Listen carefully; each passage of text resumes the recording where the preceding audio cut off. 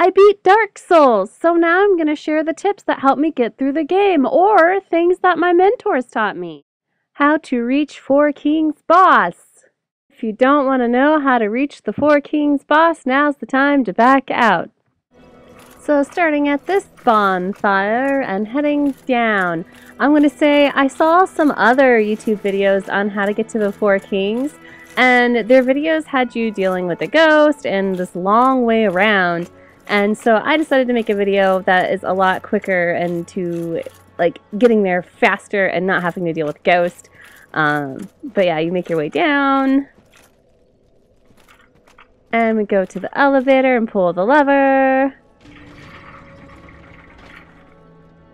And let's skip waiting for the elevator because we can, because it's a video. And also skipping going down. So if you skip jumping down there, you don't have to go all the way down the stairs. And you head on down to the ruins. And this video also assumes that you have already pulled the lever to lower the water. See how the water is much lower now? So I saw videos and they had you going all the way through here, dealing with a ghost. This is going to show you a shortcut straight through the ruins, not having to deal with ghosts.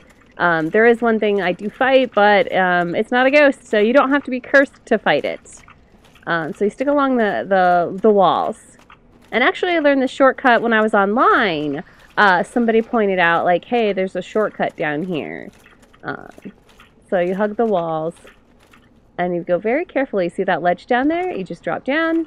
There's a tiny bit of damage jumping this way, and then you head this way, into the water. I do fight this guy because he can be really rough on you.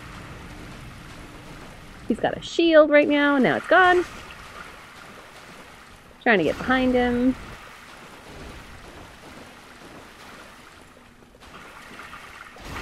I learned targeting, you know, with R3. Yeah, it took me that long to use it in the game. I usually slash and whack the easier bad guys. Then you go up these stairs.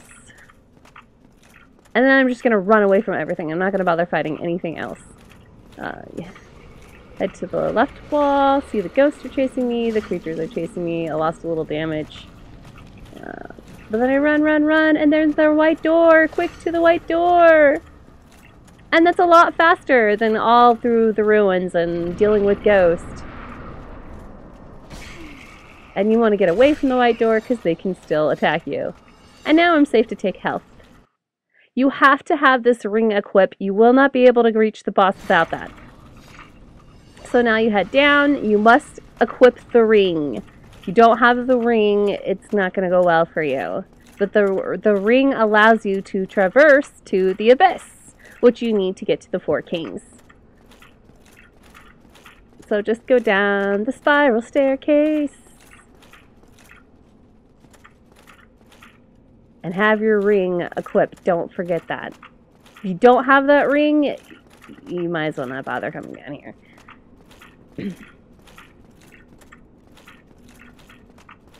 Staircase goes on forever. And then you quite literally fall, and it feels like you're gonna die. But when you have your ring equipped, you get to the abyss. And then you can just fight the Four Kings boss when you see him. There he is!